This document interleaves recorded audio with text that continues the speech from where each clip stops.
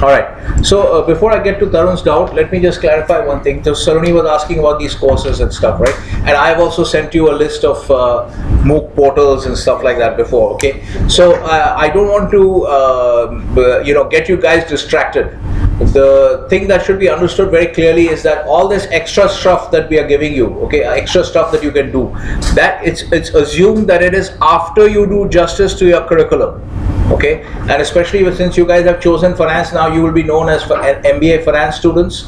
So at least you make sure that you do justice to your MBA finance curriculum. Okay, so all the stuff that so whatever else, before you take on some extra stuff outside, okay, I would suggest you make sure that you understand your FM1 and FM2 syllabus very well. Okay, and out of that I would initially point you to financial statement analysis, which you would have done, I think, maybe at least not in FM1, FM2 accounting. So when I say FM1 and FM2, it includes the accounting courses also. So all your finance and accounting, so you can't be weak in accounting. If you're an MBA finance student, you can't be weak in accounting. Okay, so two things that I would tell you straight away. First is double entry bookkeeping. Everybody had better understand how to do double entry bookkeeping, that is to pass journal entries for any imagined transaction in the world. Okay, if I tell you any transaction, you should be able to just like that do double, tell me what the journal entries are. Make up some names of accounts, but it has to obviously make sense, right? You can't write accounts payable for accounts receivable. So, but make up some names of accounts, but you should be able to show that you have understood the transaction. This is a very good test. It's an asset test for understanding any transaction. If you can pass the right journal entries for the transaction, that means you have understood the transaction. That's one important test. So whether you're from a commerce background or not, you better make sure that before you graduate, okay, you are very fluent in these journal entries and this concept of double entry bookkeeping. This is one of the essential requirements of a finance student. It should be totally fluid for you. If you have any doubts, you can go and ask Ratan sir, you can come to me or whatever. Okay, practice it. Okay, so make sure this is your responsibility. Once again, you'll notice a lot of the stuff that you have to do in this program towards becoming a better finance student. A lot of the stuff has to be done by you. Okay, I can't sit here and spoon feed you stuff. Okay, so I'm like your coach. As I told you, I will tell you that, okay, your forehand is weak, you better go and work on your forehand, and you got to do it on your own. Okay, so this is how it has to go. So I'm telling you, this is something you need to work on. You make sure that it happens. Okay, and as I said, if you have any doubts, you come to me, you come to Ratan sir or anybody else. Okay, journal entries, 100% clarity, and there's no such thing as I've understood a little bit and all that. Either you are totally confident and fluent, or you're not. Okay, so that's one. Number two, financial statement analysis. At this point of time, as far as your FM1 and 2 syllabus is concerned, I would only direct you to these two parts. Later on, if I think some other parts are more relevant, are also relevant, then I'll direct you there. Financial statement analysis, let me write this stuff down here. Okay.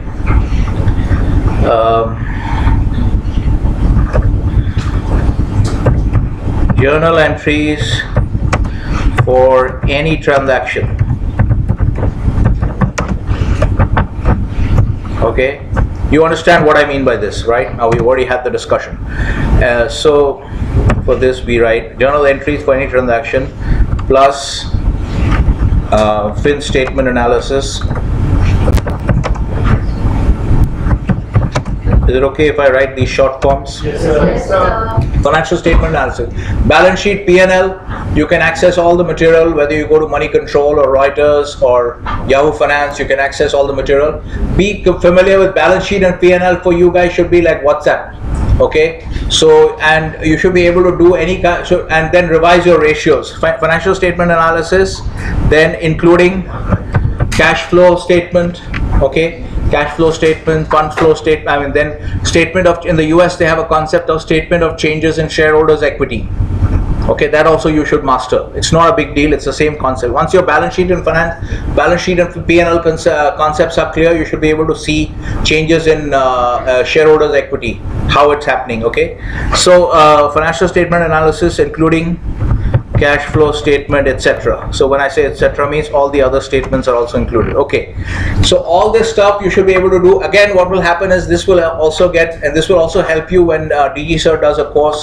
Last year we did it in the last semester, so maybe this year also we'll have it in the same way. The last semester you'll do a course called Corporate Financial Modeling, which is essentially a mix of your financial statement analysis skills and Excel.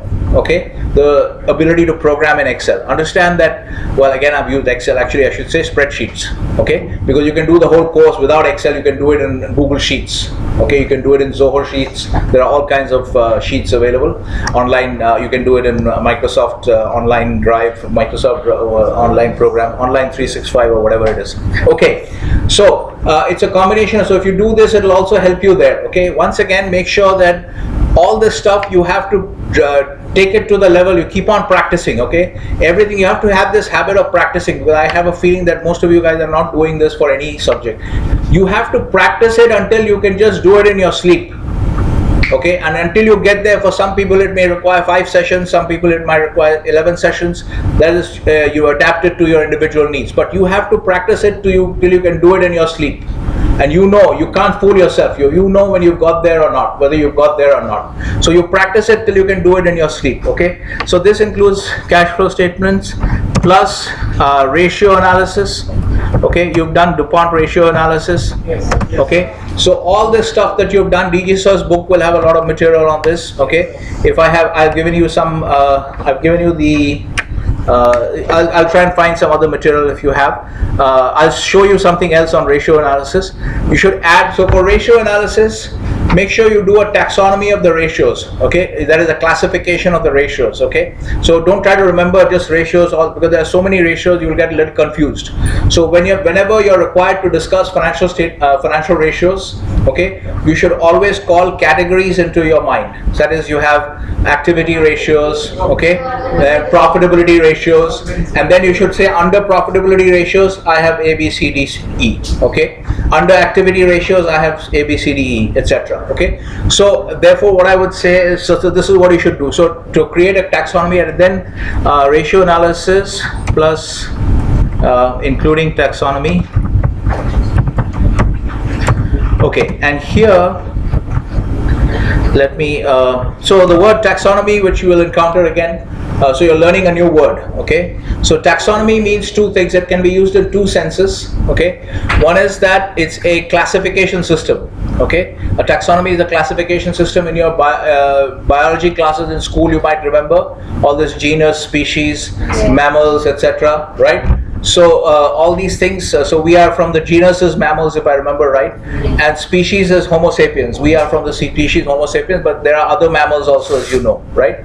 So this system is called a taxonomy. Okay, I mean the whole science of classification is referred to as taxonomy, but a particular classification can also be referred to as a taxonomy. That is also a proper use of so. So if I take all the VIP students and classify them into BBA students, LLM students, okay, then MCA students, BCA students, and say that okay, these are the categories of VIP students, then that's also a taxonomy. So that I would refer to as a taxonomy of VIP students.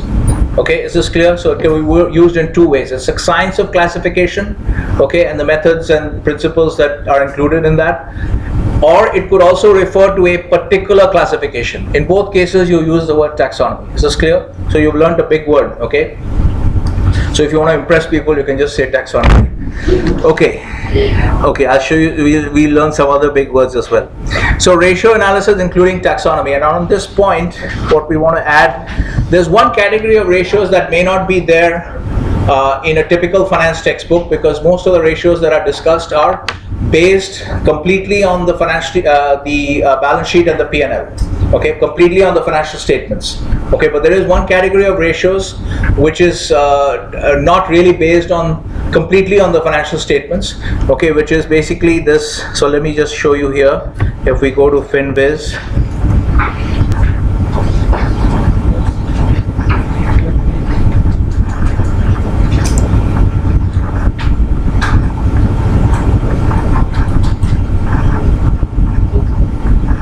This also you can play around with. This is this has some pretty good software. Even the free versions have some pretty good software. Okay, so here if you go,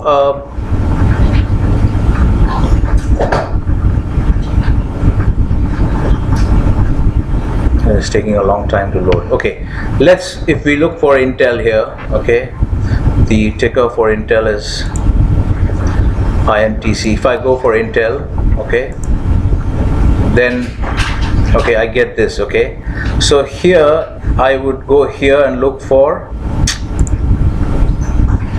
let's look for highlights. Okay, now you notice that it takes you to this Reuters page. Okay, so I would actually put this here. This is the link that you should have, because if you try to go to Reuters directly, reuters.com from India, it will keep bouncing you back to the India website, where we'll have some problems. Okay, so ratio analysis including taxonomy. Here I'm putting in a ticker, and you'll see why. Because if you see here now, this is the financials for Intel. It's just sending you to Reuters. Okay, now let's look at so you can look at all this stuff, some of the stuff that people look at here. So you have these valuation ratios. Okay, these are again really not part of, strictly speaking, financial statement analysis, but it does include some information from the financial statements. So you should add the valuation ratios also, okay, into this as part of your, I mean, put it in there, because we can discuss it in valuation as well, but we can just put this in here. So what I'm trying to say is, because you notice something about the valuation ratio. Okay, so some examples of valuation ratios are, what is this? PE stand, what does PE stand for? Price to earnings. Okay, so out of this, which out of, in this ratio, which one comes out of the financial statements?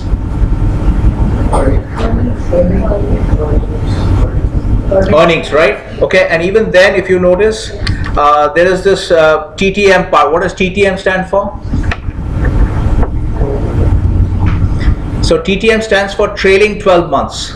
Okay, so trailing 12 months means we don't go by the complete, we don't go by the discrete financial years. So when I'm in March, it will be the last 12 months. When I'm in June, once again, it will be the last 12 months. So it's like a moving average kind of thing. It keeps on shifting. Okay, so trailing, basically any point of time, the last 12 months.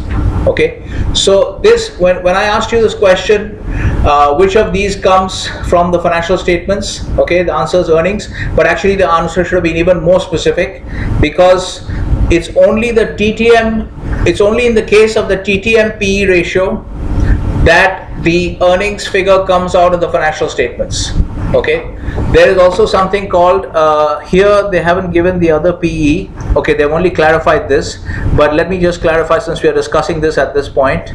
Okay, PE ratio, which is very important. Okay, it should be TTM. It can either be TTM, or it will be what is called forward PE.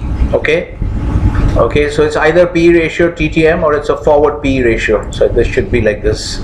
Okay, all right. So are you able to follow why I made this statement? So you have to understand there are two types of PE ratios. Okay, one is the trailing 12 months, so it'll write TTM in brackets like this. Okay, you'll find this on Yahoo Finance as well. So that in that case, the denominator comes straight out of the financial statements, because they take the earnings of the last 12 months, the actual earnings as reported. Okay, the actual earnings as reported for the last 12 months are taken as the earnings figure for the year. Okay, and then you have the price which is coming from the market. Okay, so that's the TTM PE ratio. Is everyone clear about that? Price per share divided by earnings per share. Okay, so you take the earnings per share from the from the financial statements. Okay, and you take the trailing 12 months data, and you have the 1 year earnings per share. Okay, and then you have the price of the market price. Okay, that's one. Then there is the forward PE ratio. The forward PE ratio is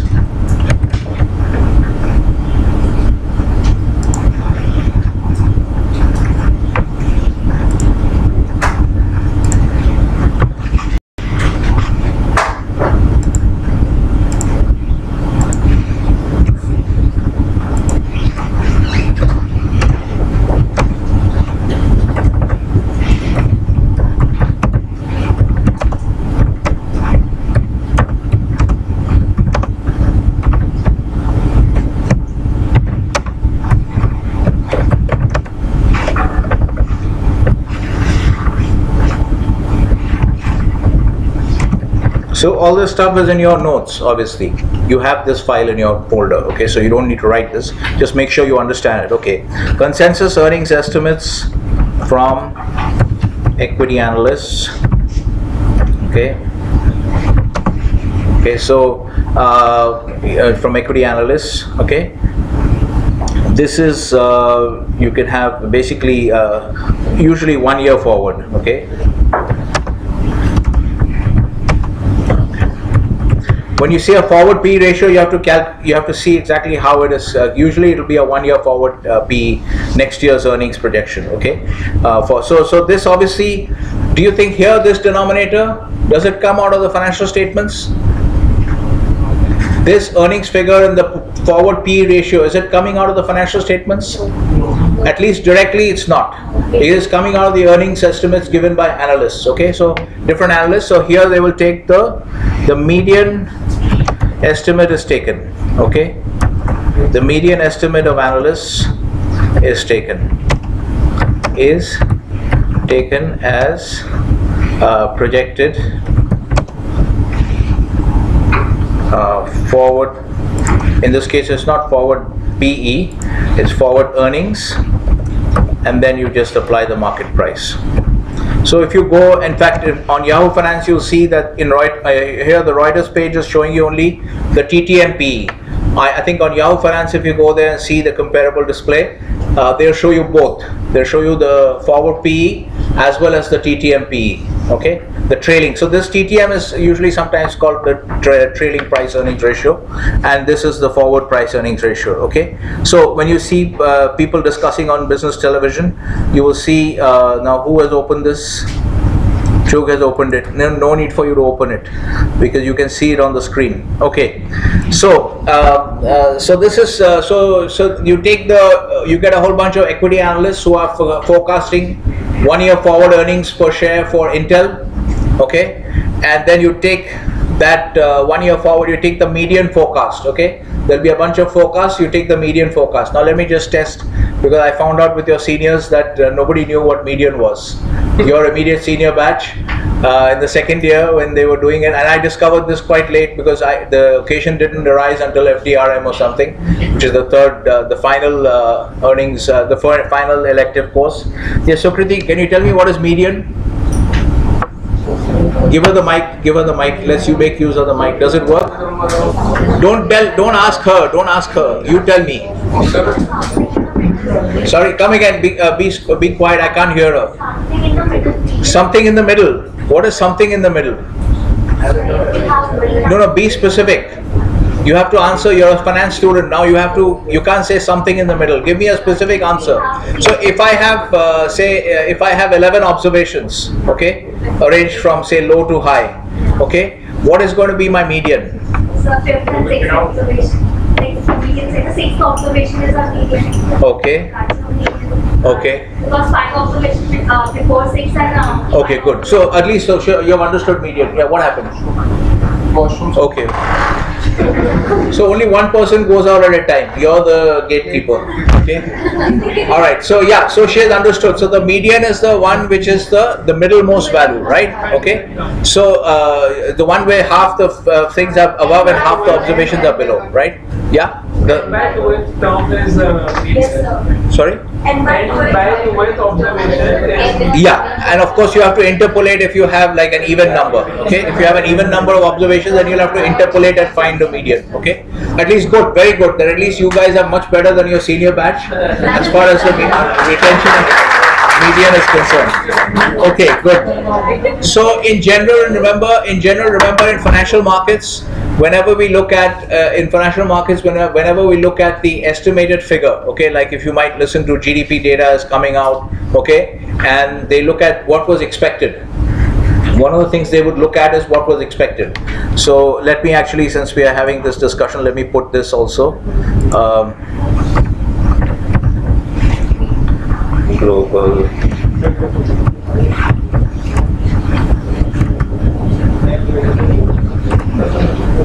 Yeah, it's actually there.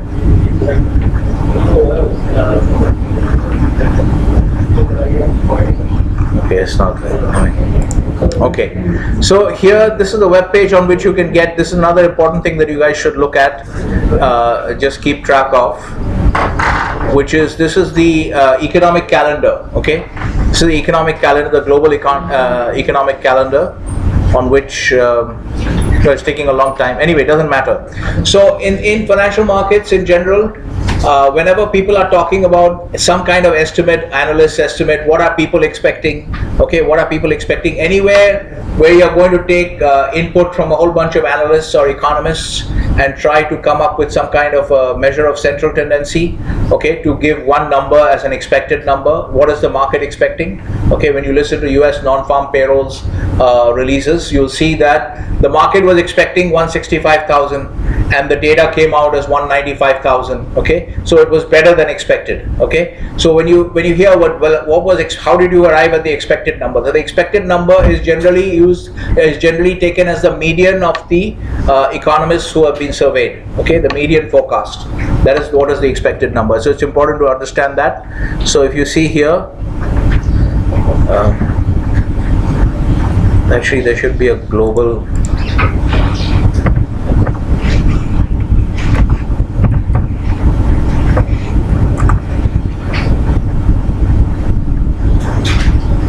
Anyway, never mind. I'll just put this here in your. Okay, let's just put it here. Median estimates of analysts. So, okay, this is another useful website. I can't see the calendar here, but I'll put the calendar in later. Okay, all right. So is this clear so far? Are you guys following? Yes, sir. Yes, sir. Okay. So, the theme that we have been developing is that all the additional material that has been given to you all through the MOOC courses and whatever stuff that Saloni is looking at, other stuff. Okay, that can be done only when you feel confident that you have mastered everything that has been taught to you in the curriculum. And especially since for finance students, I've already told you, go back and master journal entries and master your financial statement analysis, ratio analysis, all this stuff. Okay, do multiple exercises. It will help you in your last corporate financial modeling course as well. And I think essentially after this you don't really need to do anything outside, because I'm finding that a lot of your seniors also are not, batch after batch, we are finding students who are not able to master the entire curriculum.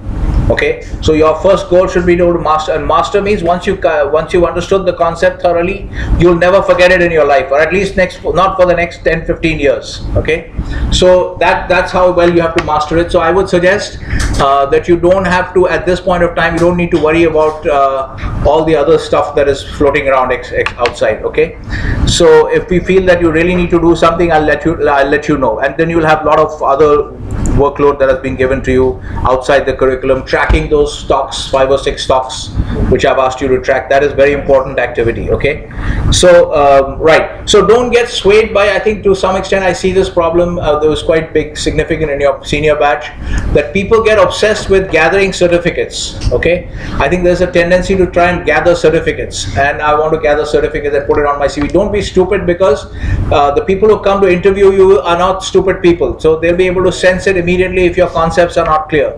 You can't fool people by gathering certificates if your concepts are not clear. If your concepts are clear, then it's fine. Okay, but you make sure that your finance concepts are absolutely clear, and especially financial statement analysis is very important skill, and it's a really useful skill, I would say, compared to all your Markowitz portfolio construction, all this efficient frontier and stuff. Really not much use in the real world. Okay, it's very theoretical, but financial statement analysis, if you can master it, is a very useful skill.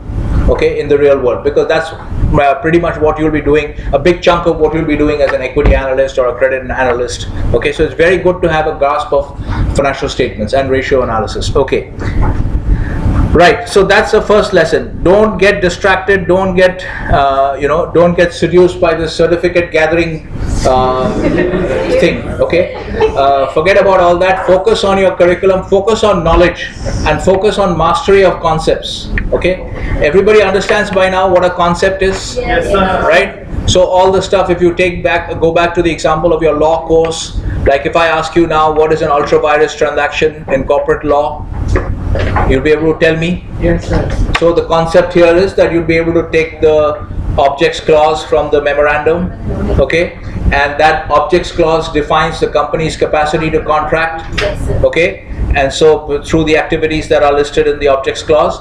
And so if the company engages in any transaction which is not covered by the activities in the objects clause, that's an ultra virus transaction because it's beyond the powers of the company. So the specific pillar on which that contract would, the agreement would fail, would be that the company doesn't have the capacity to engage in that contract, enter into that contract, okay. So this is what I mean by a concept. So if your concept is clear, you will answer like this. And then once you have understood it this way, you'll never forget it. Is this clear? So whenever you see all the material that has been taught to you, you should be able to detect now where there's a concept involved. And then make sure you understand that concept thoroughly. Is that clear? Okay. So that's the first lesson.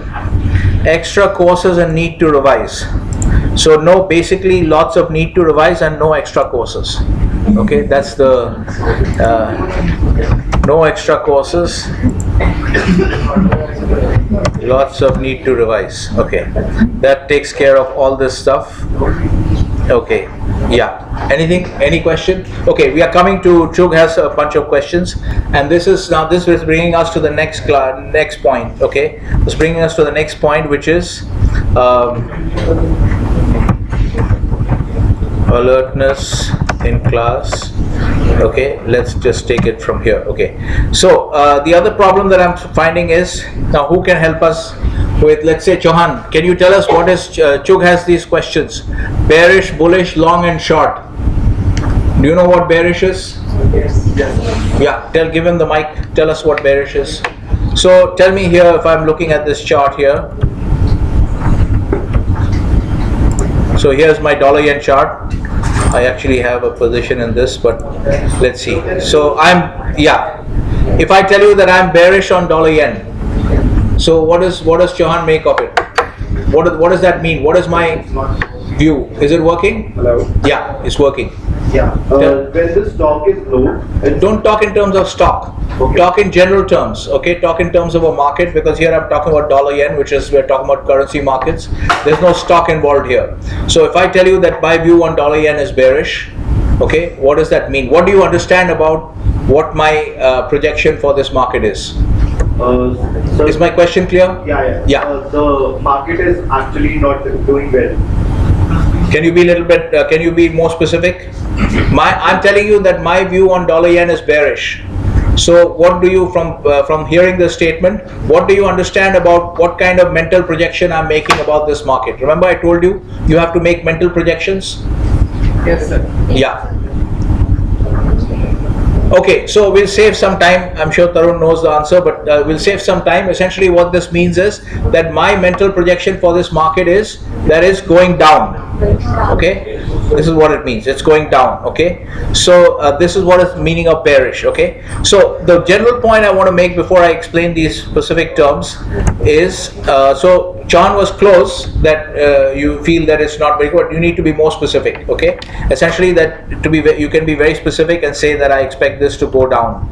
This particular thing, I would expect this to keep going down here and making new lows. Okay, and to be more specific, actually, if you point out the actual highs, then I don't expect it to be going above this. Okay, but essentially what this means in broad terms, bearish means that I expect this market to go down.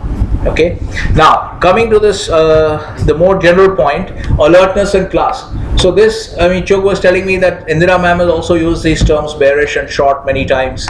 But then my point is, why have you not, if you hear terms that you don't understand, okay, this is what I mean by being alert and what I call listening aggressively. Okay, listening aggressively means you are very alert, and as soon as you encounter any word that you don't understand, you should immediately ask a question. Okay, have I forbidden you from asking questions? No, sir. So then why, my point is that and I'm sure if I ask everybody, not everybody would have been able to give a good definition of bearish. So that means many other people did not understand this term, but nobody bothered to ask. So you need to, another thing you need to change. If you want to be a serious finance student, you have to be, because the material that is covered is vast. Okay, and almost every day, if you go back to the video lectures, almost every day I'm pretty much continuously throwing new concepts at you. Okay, so if you better understand everything, otherwise I will not move to the the next concept until everybody has understood the first concept. That's how we should operate. Okay, I'm not concerned with, luckily we have the flexibility here. We don't have to do this stupid syllabus chasing, which I think is not a very intelligent way to teach. Yes. So because then you have a pressure, you don't have quality. Okay, so what we want to ensure, but at the same time what we want to ensure, and your role is very crucial in this, is that we must ensure that whatever we have covered, okay, I'm sitting here shouting, I have a tendency to shout anyway, so I'm sitting here shouting all the time, okay, so, and you guys are wasting your time, sitting in the class and listening to me.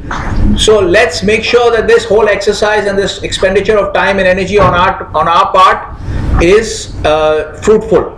Okay, and fruitful means that everybody, whoever hasn't understood a particular concept, should immediately ask a question, okay, so that we can clarify that concept. Okay, this is how you learn, because unless you ask questions, you'll find it's very difficult to learn. Like I was watching a MIT course on statistics, and at a point when he explained a few terms, I had a question, because just to make sure that I've understood it correctly, okay, but obviously I couldn't ask the question because I'm looking at it on YouTube, right? So this is why you need to be in class, because in order to internalize something perfectly in your head, okay, to understand the concept perfectly, you need to understand it in your own particular way, and then you also need to make sure that you have understood it correctly. Okay, so that's why it's important to ask questions in the class. So make sure you do this. Don't make this mistake. Anytime you encounter any term which you don't understand, immediately you have to ask me, okay, so that we can clarify this. Okay, so now bearish is clear. Okay, so bearish is, yeah, one sec. Oh, you also had a question, I forgot to come to that. Okay, one sec. So let me first explain bearish and bullish. Okay, so obviously I'm not going to go around asking too many people, because we want to save a little time as well. Okay, I hope you guys are not finding this format boring, because obviously it's done. I could also go around and ask 15 people, but then obviously we are losing that much time. Okay, so you have to, as I told you, you have to understand this. I'm not here to make finance interesting to you. These are the concepts that you need to understand if you want to be a finance student, and it is your responsibility to master the concepts. I am here to explain the concepts to you and to design the syllabus. Is everyone okay with this? Yes, sir. This deal is okay? Yes, sir. Mittal, you have signed up for this, you're okay? Okay, good.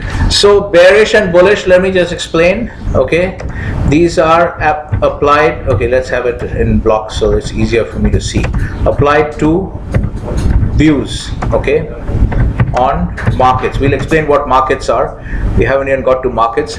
Applied to views on markets. So here let me just, so a view is like essentially a mental projection. Okay, so for instance, my view on dollar yen is bearish, and specifically what that means is, my view was, that's why I went short over here, my view was that this downtrend is still continuing. Okay, so this will go this way, it will go further lower than this, below 106, below this, and eventually even break this, and it will not go above this. Remember I told you that whenever you form views, you also have to decide, you have to also identify a point on the chart, okay, at which beyond which your view is wrong.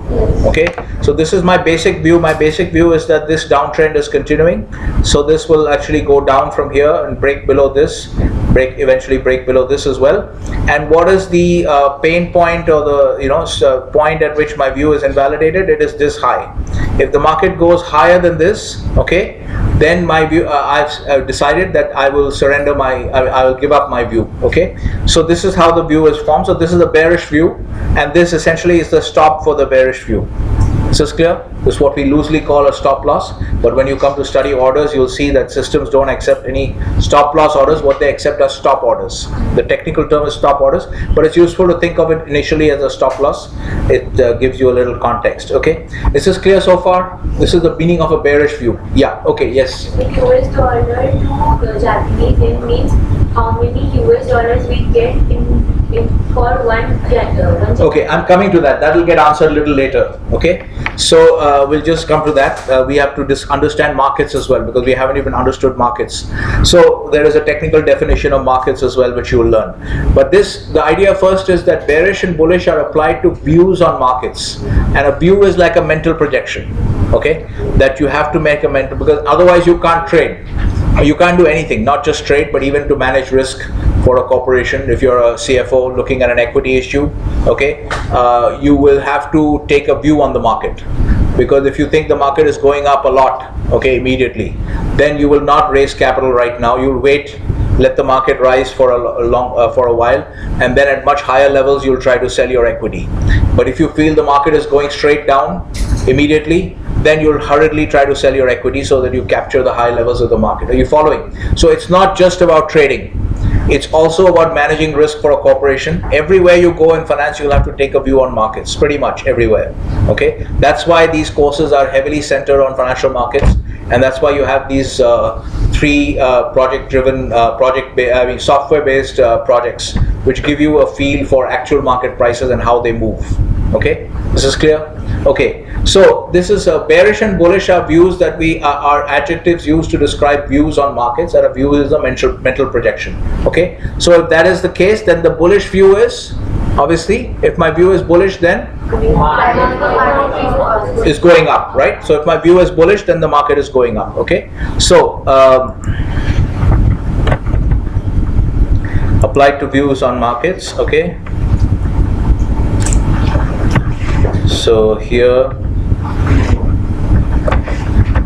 I think it's already written down in your notes. I've explained it in your notes. Okay, I'm just going to write up here. Sorry, this should be down. It's already there in your notes, and when you look at the actual flow of your notes, which is here in this unit 1, when you look at that unit 1, it's there in your notes. We can find it in your notes, but anyway, I'm just writing it here.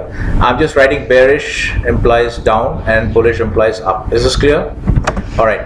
Okay, and it's sometimes people use it to describe history. So it's usually because a view is a mental projection about the future. So the classical use of these terms and the proper use of these terms is with respect to future movement. What will happen? Okay, that is the right way to describe it. Sometimes people might do what sometimes people might say is that if they look at just this part, let's say, if they've just been looking at this part, they might also say that the dollar yen has been in a bearish trend recently. That means they're using it to describe past activity. Okay, so are you following? Sometimes people might say that because it's been going down. So they might say that, but that's not a very good use of the term. The proper use of the term is to use it to refer to views which essentially are focused on the future. Okay, views are on the future, and views relate to the future, so therefore it's used to, the classical use of bearish and bullish is for to describe views on the future of market activity, or the directional move in the market. Okay, so bullish, bearish, and long and short, again, some of this stuff will become a little clearer when you we will do it once again. So here, long and short, I'd rather do this later, but essentially let's just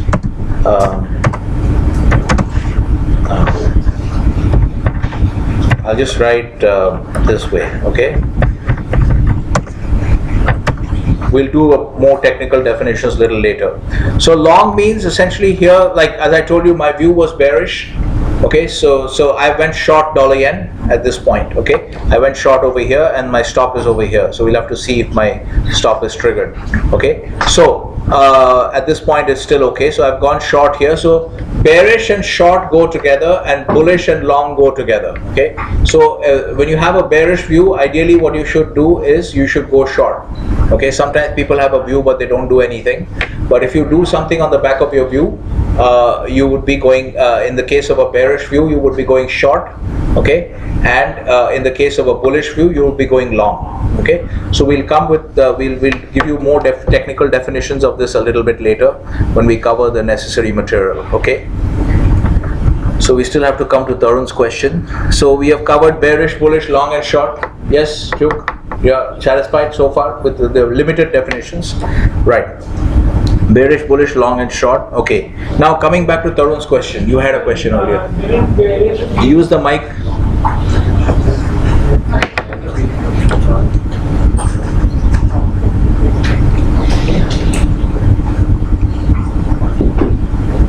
Sir, as per my view, bearish and bullish until Okay, one more thing. As per, just be aware. In India, you'll have a problem because if you just say per, people will say you're using wrong English.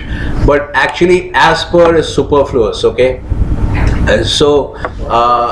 Because per is a Latin word which means according to. So if you say as per, you are saying as according to, which is not correct. But in India, you'll find even Supreme Court judgments they're writing as per. So, but if you look at any document written by Australians or Britishers or Americans, you will not find as per. You will see that it's per. Okay. So the correct usage is per. But as I said, of course, in India, if you say per, people will say you're using wrong English. But anyway, so you should be aware of this. Okay. All right. Go ahead. Sir, according to me, bearish and Good, very good. He's applying his learning straight away. Yes. bearish and bullish until now, whatever knowledge I had, it meant to be like bearish, meant to be a slow moving quantum when quantum of moving of market was very slow. Like it does, the price of something doesn't changes much, then it is known Doesn't change much. Yeah. So, okay, no, that's not a correct understanding of bearish and bullish. That you would describe it as saying that the market is not very volatile or is very volatile. So that what you're referring to is market volatility, or you can say talk about trading ranges. Okay, sometimes you have very tight trading ranges. Like I showed you guys the chart of, if you see the classical chart of crude oil that I showed you guys, the West Texas crude oil chart. If we look at the monthly,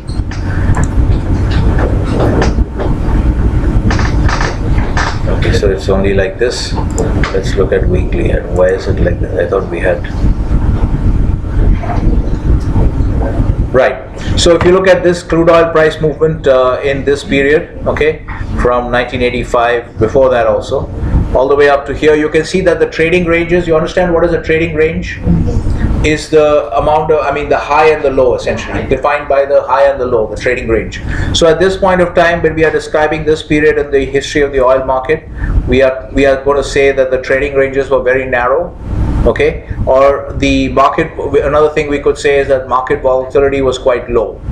Okay, because it was not moving around much. Okay, so that is what we would say. So it is not, bearish and bullish are not appropriate to describe this kind of aspect of market activity. And here we would say that suddenly volatility has picked up in this kind, when we are looking at this phase of the market, we would say that suddenly that volatility has picked up and trading ranges are much wider. Okay, can you see that? Okay, so this is real activity in the oil market. You can see how dramatically prices change, and the nature of price action also changes. Okay, so it's not just that the price is changing, the nature of the movement is also changing.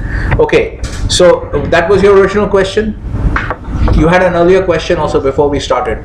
Sir, I didn't understand the concept of. Didn't understand. Didn't understand the concept of earning call.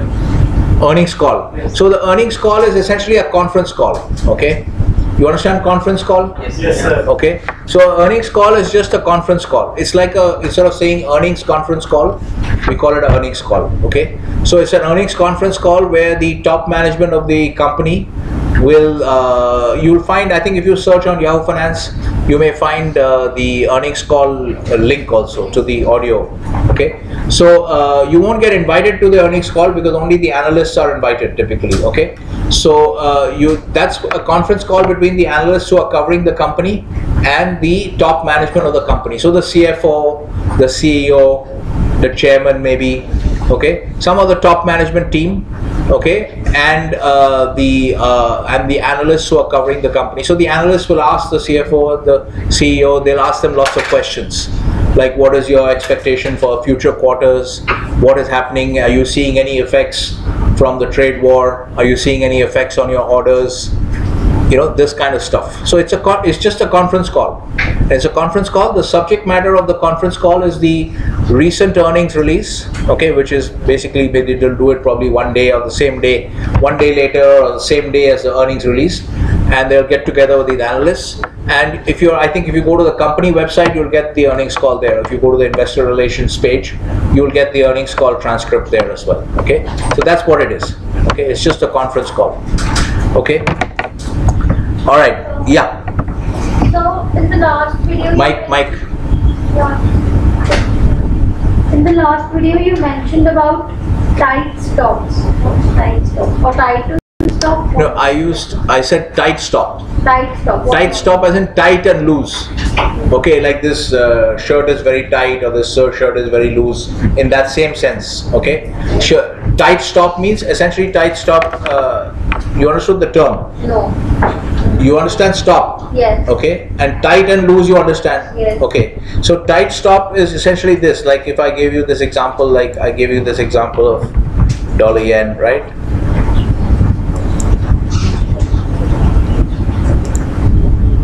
If I look at this, now if I have a bearish view on dollar yen, okay, if I have a bearish view on dollar yen, I will obviously go short. Okay, now as far as the placement of the stop is concerned, on this chart you can see at least two or three clear options, okay, for placing the stop. Multiple clear options. I have many options. So if we'll see the logic for this a little bit later. As you notice, these are going down in waves, okay, and the previous highs and lows are not being broken, right, in a particular clear trend. Okay, that's actually the definition of a trend, which we'll get into later. So I use this simple logic. So I could place my stop at, so if I'm going short, okay, so if I'm going short, the stop will be above the market. I'm assuming always that I'm going short at the market or going long at the market. Is everyone clear about the terms that I'm using so far? Yes. Okay, going short at the market price. Okay, now I have to place a stop, and I should always place a stop. Okay, so I have multiple options. I could place it here, and usually I would place the stop at a previous high or previous low, which you can see on the chart.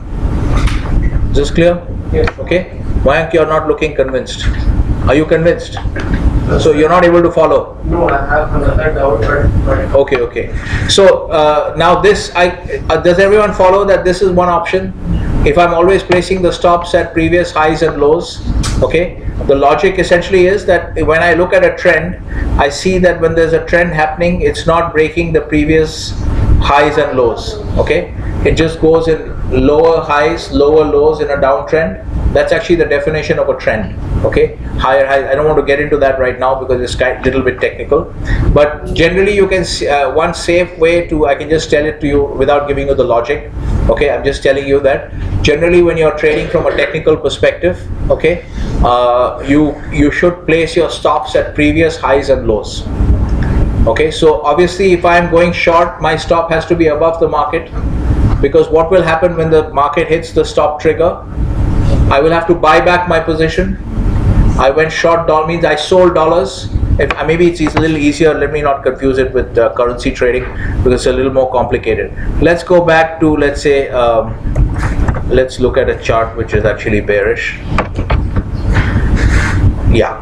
Now you see Tesla Motors here. Okay. Now suppose I am. Okay, so let's just use this one. Okay. Now suppose I'm bearish on Tesla. Okay, so you notice how this trend is going. If you see, this is like the definition of a downtrend, a sequence of lower highs. All the highs are lower. Can you see that? Yes. All the successive highs are lower. Okay, this one is a little bit, but if you don't count these smaller waves, okay, you have to focus on a particular degree of movement. Don't try to look at all the waves of different degree together, then you'll get confused. You lock into a degree of movement. That means at this point I'm only looking at this size of movement, this up, down, up, down, up, down, up, down. Okay, so I see that it's all the highs are lower. In the downtrend, I see that all the highs are lower, all the successive lows are also lower. Okay, if you just look at a chart later on, you don't have to remember this. Like, don't try to say higher highs, higher low. It'll be like Betty bought a bit of that kind of thing. Don't confuse yourself. Just look at a chart and then recall the definition by looking at the chart. Okay, because this is all actual data.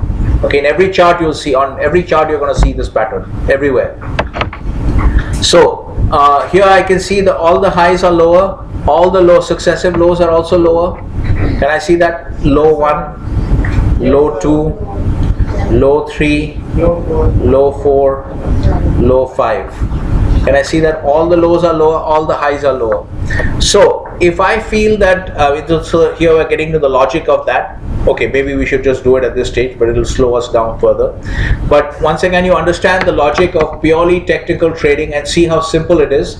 So the reason I'm doing this, we are covering, spending a fair bit of time on purely technical trading approaches, is because it's a completely legitimate approach. Okay, although it's not the mainstream approach.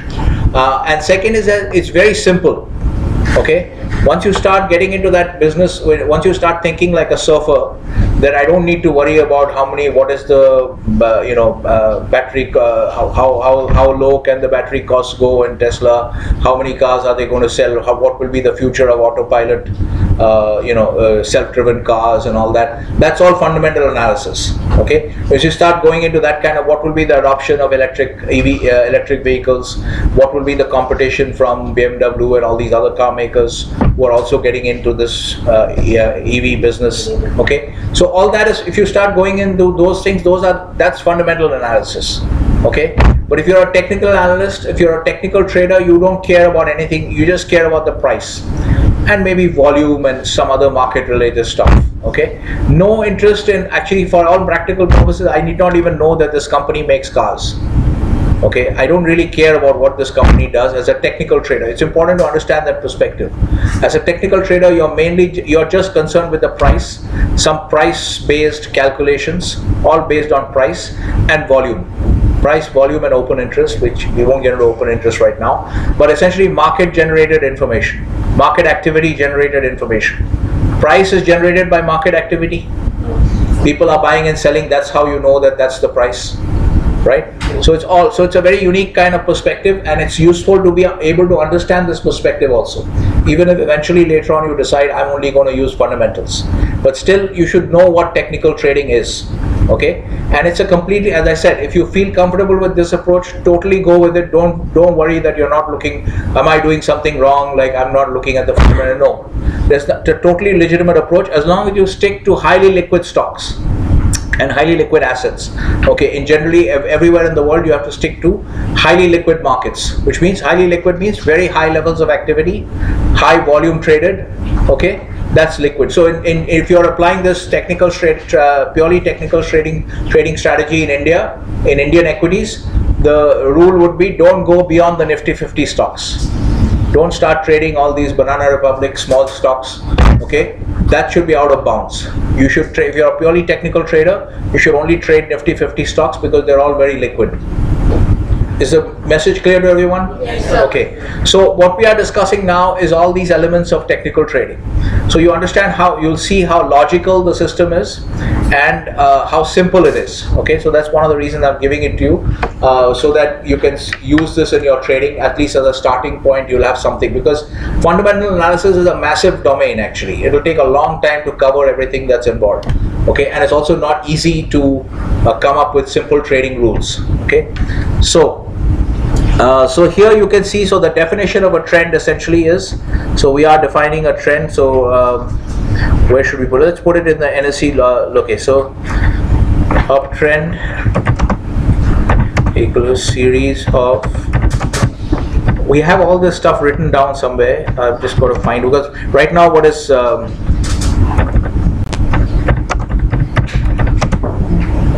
okay, so we'll see the swelling later. Higher highs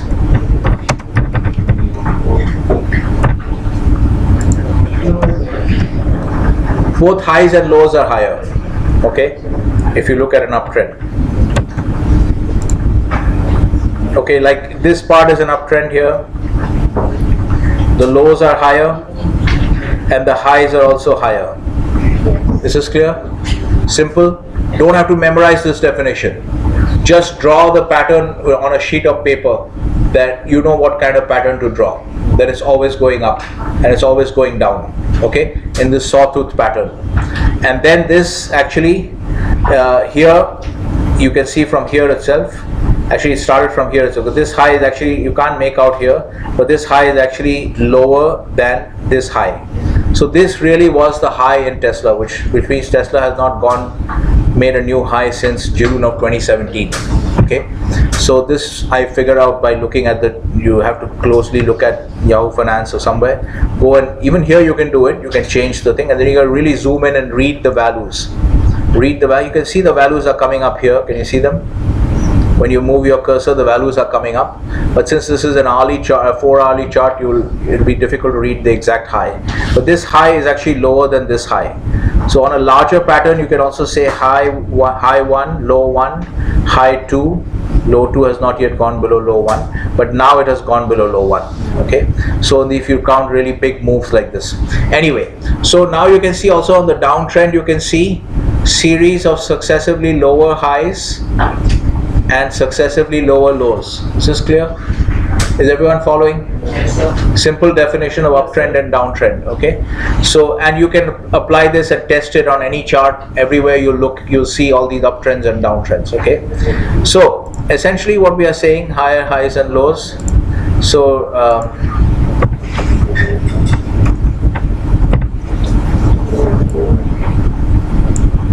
we are getting into some of the actually we are not, I was not able to cover what I intended to cover, but anyway, it doesn't matter, we've got into this naturally, that's fine.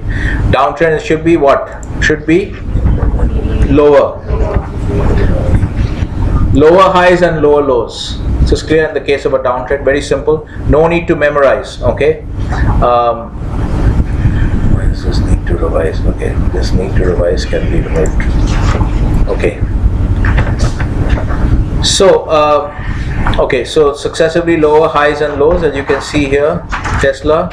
Okay, so for instance, so what was I discussing? Tight stop. We were discussing the concept of the tight stop. So we should actually have this as also something, tight stop. Well, let's put loss here.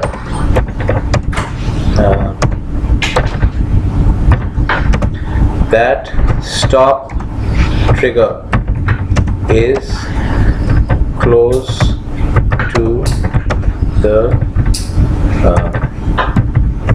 entry price, and opposite of tight in this context is not loose, it's actually wide. Okay, wide stop trigger is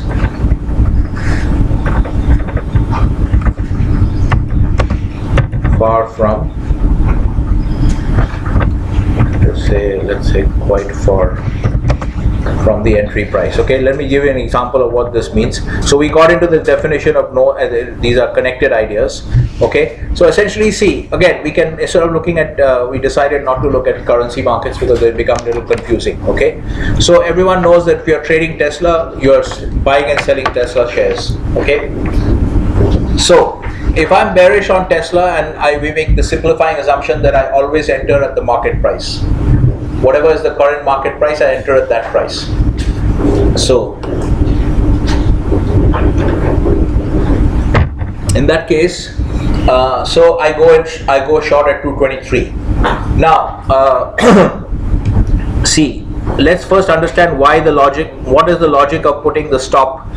What is the logic of putting the stop at the previous high and the low? Okay, now if my view is bearish, then what is my projection? That means if you ask me to draw a projection on a screen with dotted on a page with dotted lines, my dotted lines would go like, essentially, why am I bearish? Another way of stating the bearish view is to say that my view is that the current downtrend is going to continue. The current downtrend is going to continue. Okay, which is another way you can say that the current downtrend is incomplete. Okay, the current downtrend is going to continue. Is incomplete, which therefore obviously it has to continue. So if the current downtrend is going to continue, what should you see as you project? You should, what is the downtrend? Successively lower highs and lower lows, right? So as the downtrend continues, it should continue to make lower highs and lower lows. That is the characteristic of a downtrend. This is clear? Yes. And what that means essentially is that whatever, as it is rising from here, it can't make a high higher than this, because then that would not be a lower high. This is clear? Okay? And it has to make a low lower than this, because only then do you get a lower low. Is this clear? Yes, sir. Okay, everyone is following? Surabhi, you're following? Okay, what is the logic? And so what is the meaning of having a bearish view? Is having a bear? Yeah. Can you please explain this a bit? Yeah, so we are trying to understand what does it actually mean to have a bearish view? Okay, so what does it actually mean to have a bearish view? So here, what it means is essentially that if I have a bearish view, that means I'm saying that the downtrend is still going, it's still continuing, which is another way of saying that is that the downtrend is incomplete. Okay, so incomplete means it has to keep on, it has to go in the same direction and complete. Okay, so it is still continuing. Okay, it is still in progress, it is still continuing, whatever you want to say. So the downtrend is still in progress. Okay, still going on. So if the downtrend is still continuing, then what is the characteristic of a downtrend? Lower highs and lows, lower highs and lower lows. Okay, so in that case, if the characteristic of a downtrend is lower highs and lower lows, and by having a bearish view, okay, now we are not getting into the question of how did I come to my bearish view? Why is my view bearish and not bullish? That's a very big question. We are not getting into that right now. Let's assume that somehow even by tossing a coin, I came to a bearish view. Okay, so you take that as a given. But what does it mean once you say that I have a bearish view? Okay, once I say that what that means essentially is that I am saying that the downtrend is not complete, it is still continuing. So therefore, and since the characteristic of a downtrend is lower highs and lower lows, then we should continue to see lower highs and lower lows. This is logical. Okay, now it sounds like a lot of English words, so it might get a little confusing, but do you understand this concept so far? Yes, sir. Okay, yes, Bharat, anything? Okay, all right, so therefore is it clear now, Yash? Yes, sir. So as a first step, so go step by step. So it's good that you asked a question. Whenever anything is not clear, any step is not clear, immediately ask a question. Okay, so at least we make sure that whatever we cover, okay, even if it's 5 centimeters, whatever we cover, everybody is 100% clear about that. Okay, all right, so the first thing we have done is established what is the meaning of a bearish view. A bearish view means you're stating that in your opinion the downtrend is still incomplete, it is still continuing. And then we call back the definition of a downtrend, a series of successively lower highs and lower lows. So therefore, if the downtrend is still continuing, then we should continue to see lower highs and lower lows. This is clear? Yes. Very logical? Okay. Now, if that is the case, then we can't have a high higher than this. Yes, sir. If my view is right, we can't have a high higher than this, and we should have a low lower than this. Yes. Right? If my view is correct, right? Okay, so that is the logic. Now therefore, if I'm going short Tesla, and we assumed, as I said, that if you have a bearish view, you will go short, and you will always go short at the market price. You will go short or long, or whatever trade you do, you'll do at the current market price. Okay, so I go short at 225, let's say, or 223. Okay, and now where is my stop? Now think about this. What does the stop actually do for you? Okay, a stop is a signal to you. A stop here, the trigger level for the stop, and then once the trigger is hit, then the market, it'll execute a market order and take you out of the position. So first understand what a stop does. The stop reverses your entry position. Okay, so we can write this down as well here. Okay, so I'm only writing one side of the equation. Bearish view, then you can flip it around for the other side. Okay, view implies that current downtrend is still in progress. Is that okay? It's still in progress. Okay, implies we should continue to see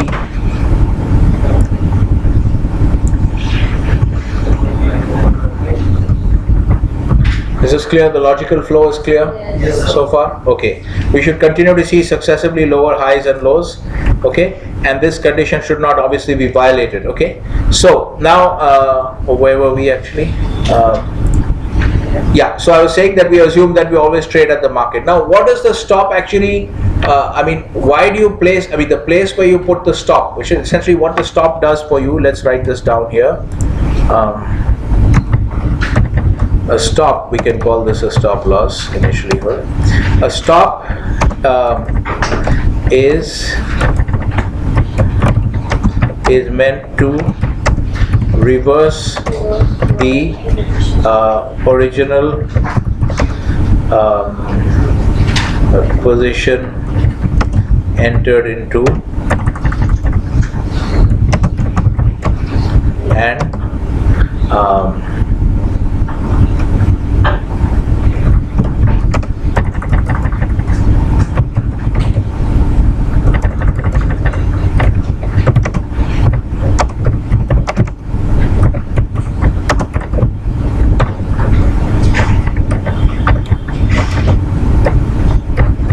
0 position. Okay, remember we talked about 0 position. I think it was Gulati who had asked about what is the position, and yes, when we discussed intraday trading. Intraday trading, remember we discussed intraday. What is the definition of intraday trading? That at the end of the day you have 0 position. And then we discussed, then Gulati asked about what is the position. Then we discussed a position. Position is if your balance sheet is all cash, your asset side of the balance sheet is all cash. So I've given that long definition in your notes. Okay, so one of the things you guys are going to find is that whatever we are learning, the notes are a little bit scattered here and there. Okay, partly because it's a little counterintuitive because I'm trying to make it organized, but the notes may be a little scattered here and there, but that should be, you should just deal with it. Okay, somebody was saying once that I want all my notes in one place. We can't have so much spoon feeding. Okay, so to save time, we are doing some of these where notes are, but you know where the notes are, you have access to the notes, and you don't really need to take much notes, too many notes in class, because everything that's important I'm writing down. Okay, so if you see 0 position, so what is the objective? Understand what is the objective of the stop order or the stop loss order. The objective is essentially to take you out of your position completely. You understand what I mean by this? That for instance, if I sold, let's say 5,000 shares of Tesla, okay, when I put a stop order, the objective of that stop order is that once that stop order is triggered and executed, okay, once that order is executed, okay, then it should, now I've sold 5,000 shares of Tesla. After the execution of the stop order, this is my entry trade. Okay, I went short 5,000 shares of Tesla. Now once the stop is hit, once the stop is triggered and the stop order is executed, it will essentially it should create a position where I have left with 0 position. So initially my balance sheet, if you look at the trader's balance sheet, initial position, let's say, is all cash. Okay, so the asset side is all 100% cash and the liabilities is 100% owner's equity. Okay, now what happens is you buy 5,000 shares of Tesla. Okay, so whatever it costs you, that cash balance goes down by that much, and then the asset mix has changed. Now instead of just having all cash on the asset side, you have 5,000 shares of Tesla plus the remaining cash. Is this clear? And the owner's equity will remain unchanged initially, but as the price of Tesla fluctuates, that owner's equity will keep changing. Okay, if the price goes up after you bought it, the owner's equity will increase. If the price goes down after you bought it, then the owner's equity will decrease. Is everyone following so far? Yes. Okay, everyone clear? Okay. So therefore, once you execute the stop, once you execute the stop for the full position, the result of the execution of the stop order is that you go back, you have no position left. So once again your balance sheet returns to all cash. Okay, balance sheet returns to all cash, and then again liabilities is owner's equity. Okay, but in this case, because you have a loss, so your cash balance was lower and your owner's equity has gone down essentially because you have a loss. Is this clear? Okay, so if you lose $10,000, let's say you started with $100,000 and you lose $10,000 on this Tesla trade, okay, then after the execution of your stop order, your balance sheet has gone back to all cash, but now the balance sheet size is $90,000. Okay, you started with $100,000, you lost $10,000, so your balance sheet size has shrunk now. You have $90,000 of cash and $90,000 of owner's equity, and $10,000 owner's equity has gone up in smoke because you lost that money. Okay, this is the same concept of statement of changes in shareholders' equity. Now if you drew the same analysis here, you will see that there is a statement of changes, and because your P&L is showing a loss of $10,000. Clear? Is everyone following? Yes, sir. Burma, you're following? Okay, your nod is not very convincing. Is it a convincing nod? Yes. Okay, your yes is also not very convincing. Okay, all right, okay. So, all right. So, is this clear? Yes. The objective and the result, the consequence of the triggering of the stop order, the execution of the stop order. So, understand it in technical terms. What is not a position?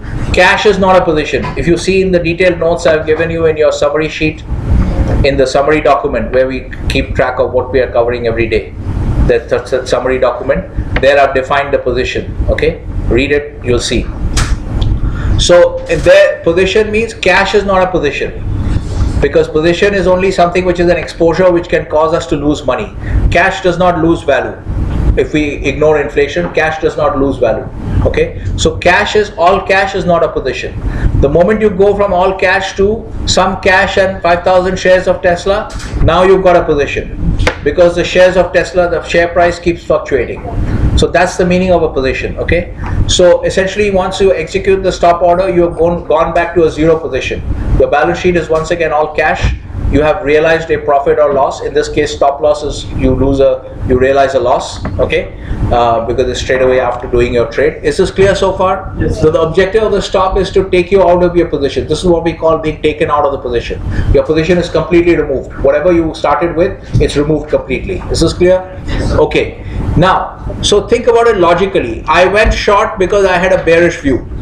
I had a bearish view, so obviously now it's understood here that everybody wants to make money. So if I have a bearish view, I'm not going to go long, because then if my view is correct, I'll lose money. But so obviously everybody wants to make money, so you assume that. And if I have a bearish view, that means my mental projection is no high above this and a new low above this, below this, new low below this, continuing pattern of lower lows and lower highs. This is my projection. So the way you profit from that, if that's going to be the market projection, the path of the market price, how do I profit from that? By going long or by going short? By selling it, not by buying it. Okay, so that's why I go short. So you see, everything is logical. You can actually program it into a computer. Once you put in the initial assumptions, everything follows logically. Okay, you don't have to memorize anything. Why are you going short with the bearish view? Because a bearish view implies a projection of continued falls in the market price. And since everybody wants to make money, how do you make money if the scenario is going to be continued drops in the market price? The way you make money is not by buying that share, but by selling that share. So that's why you sell that share and go short. This is clear? Everyone follows? Yes. Okay, so this is why a bearish view is consistent with a short position, and a bullish view will be consistent with a long position. Okay, so far everything is logical. Okay, so now I went short because I had this bearish view. Okay, and the bearish view is equivalent to saying that the downtrend is still continuing. Okay, but what happens? What kind of statement? What kind of information is the market giving to me if after I go short here, the market goes and shoots above this 257 high? Then what kind of information has the market given me? Is my assumption about the continuation of the downtrend, is this still valid? No. It's no longer valid. Okay, so if you do something based on a certain assumption, okay, I did my short trade based on the assumption that the downtrend is still continuing. Now if I did something based on a certain assumption, once I have information that the assumption is no longer valid, then should I continue to do that thing? No. I should unwind it if possible.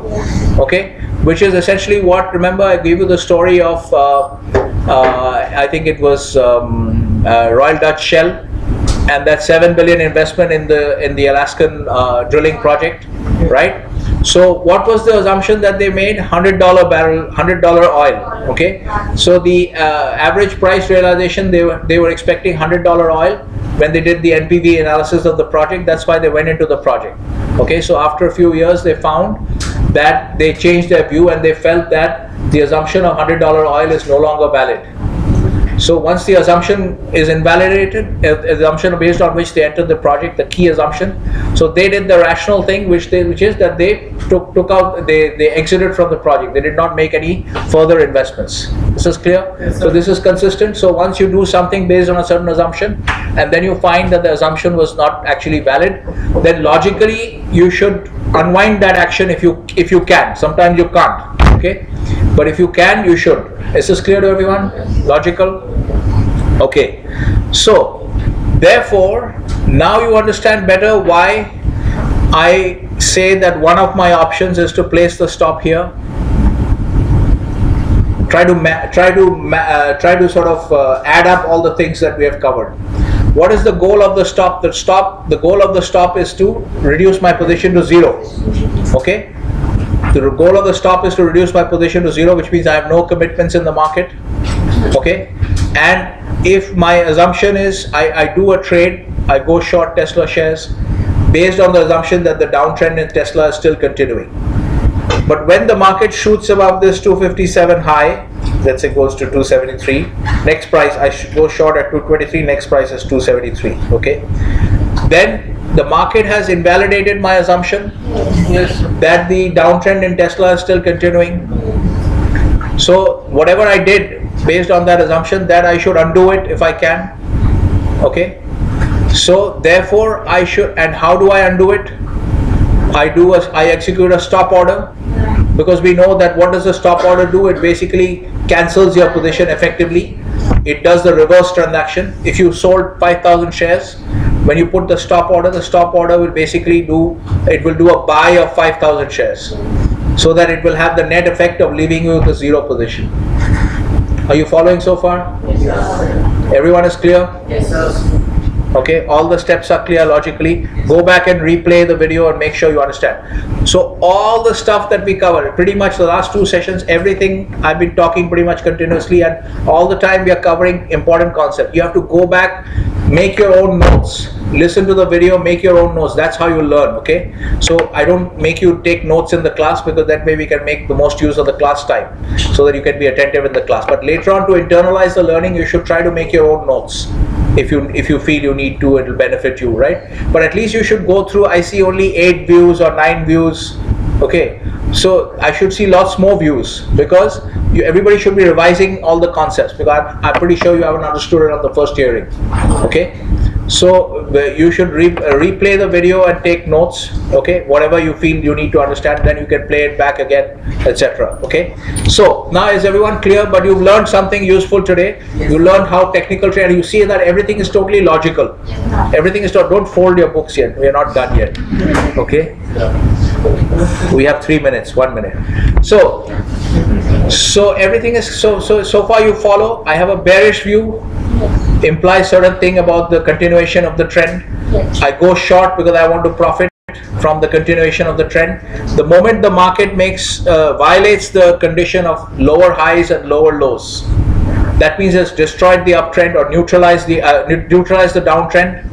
Okay, so if I went short based on the assumption about a continuation of the downtrend, when the assumption is invalidated, I should exit my position, exit whatever I did based on that assumption, which means I should exit my position. So that's why I should do a stop loss. Okay, and this is the reason why the stop is placed here, because this is the earliest point at which the market is giving me information that my assumption was wrong.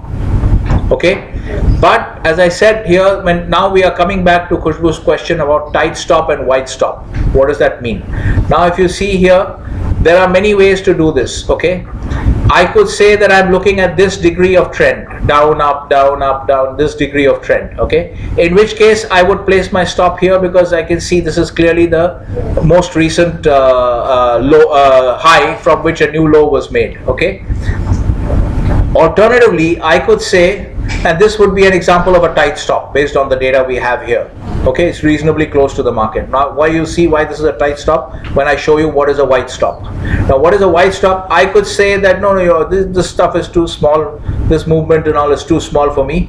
I look at these big movements: 1 down, 2 up, 1 down, again down. So I would place my stop over here, 379.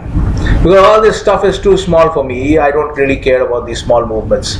So my stop is at 379, okay, or 380, 379, whatever, 380. So that is also a logical statement. It just depends on what degree of movement are you looking at. Okay, here I was looking at fairly small degrees of movement. You understand what is meant by degrees of movement? I've just shown you that here you can look at different degrees of movement. I could just say all this stuff is too small for me. I don't care about this. I just care about these big moves, down, up, down, up, down. So here, therefore, I put my stop over here. Now this becomes a wide stop. And so the definition of tight stop and wide stop, as you can see here, is, I think it's on the other page, okay, its stop trigger is close to the entry price in the tight stop. Okay, One more minute left, 1 minute. In the case, this is a tight stop, 259 is a 257, 258 is a tight stop because it is closer to the entry price. Entry price is same in both cases. Entry price is at the current market. There is only one current market price. So entry price is 223 in both cases. The tight stop is 259, okay, and the wide stop is 379. So you can't really understand a tight stop unless you also have a reference of a wide stop. Okay, so ideally you would have both references, but now you understand what is meant by tight stop and a wide stop. And we already had a discussion about expected value, remember? Wide stop means lower chance of getting triggered, but higher loss if you have a trigger, if it's triggered. Go back and listen to the videos, connect all this stuff. And tight stop means higher chance of getting triggered, higher probability, but average outcome is lower. Average negative outcome is lower. Everybody's looking blank. We had this discussion the other day. Remember? So you should connect to a related idea, mathematical expectation. So revise all this stuff. Listen to the videos, revise all that stuff, right? Okay, now you can go.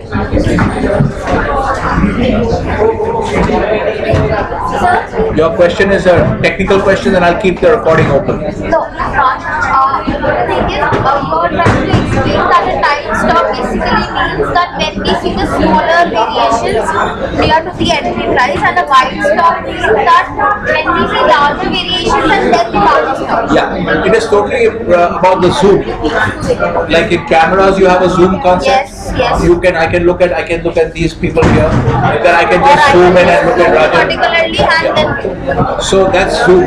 So what level of zoom? will be tight. What zoom are you using? If you have zoomed in a lot, then you have a tight stop. And If you have zoomed out, then you have a wide stop. So therefore, when you're looking at charts, you have to be very clear about what is the zoom that you are using. Don't use multiple zooms together, then you'll get confused. Okay? Tarun, you have a technical question? Okay.